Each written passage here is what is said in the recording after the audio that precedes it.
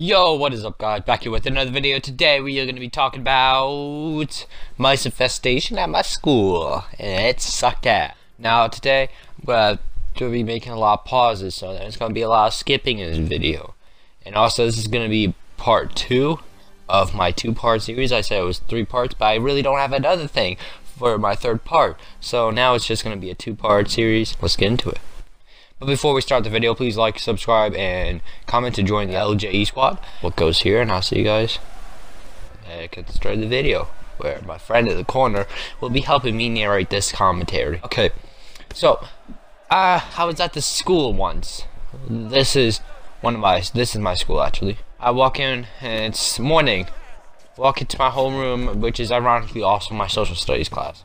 I walk into there, my teacher, I'm pretty decent with my teacher. She doesn't hate me, but she doesn't like me. It's not like we're friends on Facebook or anything. So, I'm talking to her. Well, we're not talking to her. As a matter of fact, we're playing games on our iPads. And we have these 8th grade students that come and talk to her every once in a while. And this one of these 8th grade students hears a noise. They go check into where they hear the noise, which is in the recycle bin.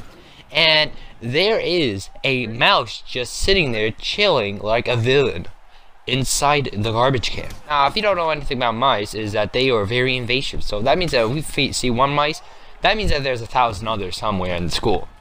That means that I'm getting the hell out of the school, but I can't get the hell out of the school because, well, I go to the school.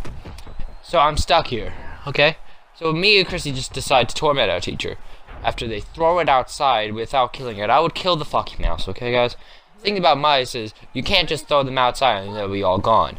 No, they come back into the school so fast you won't even believe it. They can probably fit inside the cement of a floor if I fucking wanted to.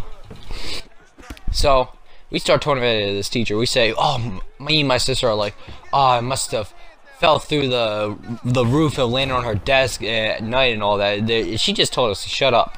Skip forward a year later, we're not in this teacher's class anymore. Matter of fact, we're in our health teacher's class. And a funny thing about our health teacher is she has candy inside her drawer. Mice like candy, so they went and ate her candy. She wasn't happy about that. It's about fall break. We have 2 mice come into that closet. But our teacher decided to put a mouse trap, a sticky mouse trap on the ground.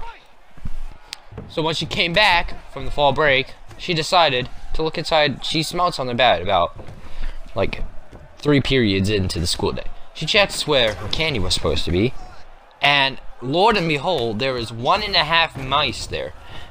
1.5 mice. I stress 1.5 a lot because, well, 1.5 mice. When mice get scared, they decide to go all Kung Fu style, and they decide to resort to cannibalism in a nanosecond. And so that's where the half came from. Neither of them lived.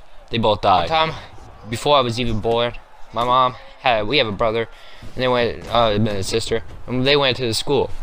School has mice infestation. They went and did parent-teacher conferences, and this teacher said, "Oh, did you see our furry friend cross between my mom's legs?" She was like, "What?" Well, that's it, guys. See you guys in the next video. Let's go.